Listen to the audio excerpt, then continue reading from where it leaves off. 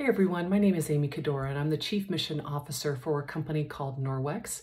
And for actually coming up on our 30th anniversary this next year, for those 30 years, we've been really committed to bringing education and awareness about our exposures to harmful chemicals and the potential health challenges, health impacts that they can have on us, and also the challenges that they can pose for our environment as well. So Julie asked me to come and share just a little bit about some of the research we've uncovered, and hopefully make you aware of what those harmful chemicals can do and maybe inspire you to learn a little bit more about this issue. I know from Julie that many of you are leading a healthy lifestyle, you're eating right, you're exercising, you're keeping your stress down, but you may not be aware of another factor that can be impacting your health, which are the chemicals that we are exposed to, the harmful chemicals that we are exposed to even on a daily basis, day in and day out for much of our lives. Probably the first research that really got everyone's attention, a little piece of research, was back in 2009 when a group called the Environmental Working Group, EWG.org, actually tested the blood of 10 newborns, the cord blood of 10 newborns, because up until that point, it was assumed that the mother's placenta would protect the baby from anything that the mom might be exposed to, or even the body burden that she already carried of those harmful chemicals for all of her life's exposures to those chemicals. And what that study showed was from each of the samples up to 200 different contaminants in there, many of those contaminants known to cause health issues, health concerns for us. So I listed them here. BPA, bisphenol A, which was found in the cord blood, flame retardants, PFBAs, which is a class, kind of the non-stick materials. It's in that classification of chemicals. Perchlorate, which is rocket fuel, and of course forever chemicals, which are chemicals that stay in us and in the environment for a very, very long time, so long that they call them forever chemicals. So this study was the big one that I think became the catalyst for everyone to rally around and say, we need even more research. There's clearly a problem because our body burden, our chemical romance actually begins before we're even born. Additionally, biomonitoring studies that have been done in different countries around the globe have found up to 420 different contaminants and chemicals in the blood or urine of adults. And many of those are known to be carcinogens. They're known to be endocrine disrupting chemicals. So even as adults, because of the exposures to our environment in our homes, outside, through work, especially if we work in a factory or at a manufacturing facility that makes these chemicals, we have a lot of exposures that build up in our bodies.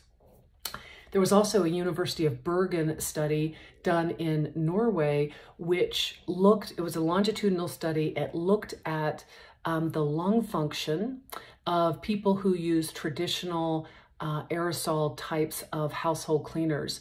And what it found is those people that use those chemicals over a span of 20 years, they had the equivalent lung function of someone who had smoked a pack of cigarettes a day for those 20 years. So just from using those traditional cleaning products, and of course the volatile organic compounds, the VOCs, that are emitted from those and their exposures to those products throughout the week and then of course throughout their life cycle. So all of these studies, oh, and I just was noticing in my notes here, they also had a 40% higher risk of developing asthma, those people that were using those traditional spray cleaners.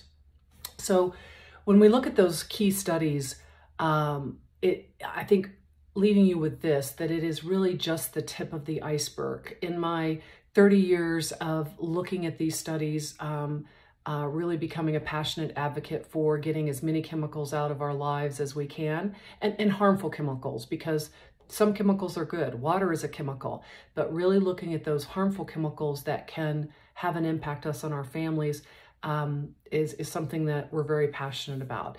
But I also think we're going to continue to see even more and more research coming out. In fact, there's not really a week that goes by that I don't get a study sent to my inbox talking about a class of chemicals or specific chemicals and their impact on us, on the human body. I think the bigger challenge too is that we don't actually know what happens when those 400 different contaminants that can be found in our blood and urine, what happens when they get together in the body? What's the impact? That's research that we really haven't even touched yet. So it's bad enough that we have a lot of them in our body. We know a few of them, we know the impacts, but we definitely don't know what happens when they get together. So we often talk about how it feels a little bit like we're part of this global experiment where we're being exposed to chemicals. Some of them will have no impact. Some of them will have a negative impact. And we just don't know right now. So removing harmful chemicals from our homes, from our schools where our kids are, that is an easy way for us to make a difference and try to get our own body burden of those chemicals down. I'm a firm believer that when you do that, your body is amazing, and as we take away, it gets even better and more efficient at being able to process those chemicals as your body is exposed to them. So Julie's going to talk a little bit more about some of the options and ideas that we have about getting rid of some of those harmful chemicals. I think you're going to be impressed with how simple and easy it is. And you're also going to be impressed with how effective it can be. But I'm excited for you to hear a little bit more from her. And don't forget that in addition to products that you clean with, the products you use on your body, on your skin, that's another primary route for those exposures to chemicals to actually get into your body as well. So lots of different alternatives for you there. Certainly Norwex has options for you and hopefully going to help you become an avid reader of ingredients to see products and weed out those products that have those potentially harmful chemicals in them. So I'm wishing you a wonderful conference, wishing you health and wellness, and hopefully inspiring you a little bit to get out and learn more about this very important topic and making those changes in your life and in your school as well to keep everybody as free from those harmful exposures as we can. Thank you.